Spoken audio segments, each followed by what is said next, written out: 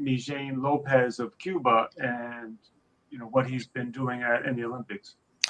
Yes, I can't wait to give a shout out to this great champion, perhaps the greatest wrestler of all times.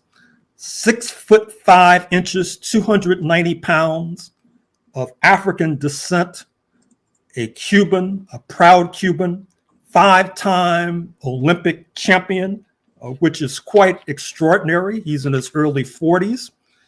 I see him as a symbol of the strength and the fortitude of the Cuban Revolution.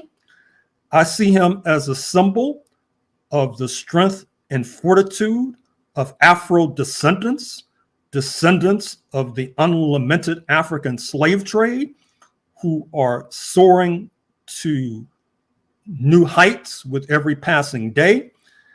And certainly, as long as Cuba is able to produce Olympians like Comrade Lopez, it gives us confidence about the continued viability of the Cuban Revolution, which has been so important for the liberation of Southern Africa and for the liberation of humankind as a whole.